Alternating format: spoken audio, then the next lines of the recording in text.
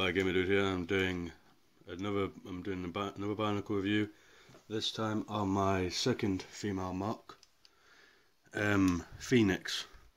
If I didn't tell you last time, the other female mock I did before this one, her younger sister, Terra, she is the Toa. She is the female Toa mock, and Phoenix is the Makuta Terra mock. She is also the daughter of Roodaka. And yeah, she's got Jala's sword from the Toa set. She's got shoulder pads, just not as big. She has wings.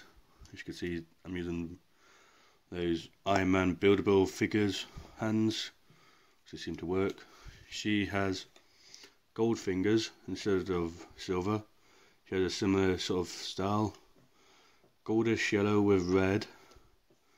With her eyes, I've done black studs. Yeah, her hair is also the Roxy shell. Bit of background. Her and her sister had a chance to join Matapax's.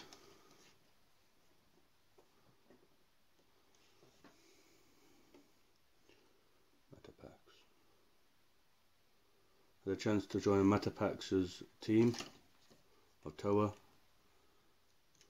Phoenix could see in the future that I was told that she would be the strongest of the two sisters, but just to ensure that, she used cheap tactics and a sort of gladiatory battle arranged by roodaka to see who would win the honour of going with being on Matapax's team. And Terra beat her with honour, whereas afterwards Phoenix was banished, and she was angry about that, and that's where she met Grimlock. That's where she's always been loyal to him. So yeah, a bit of a 360 sort of view of her. She's got a bit more armour than her sister. She's got these sort of sleeves, these sort of, I'm not really sure how you would describe them really, sort of.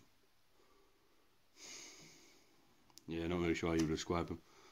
But yeah, thank you guys for watching, and see you later. Bye.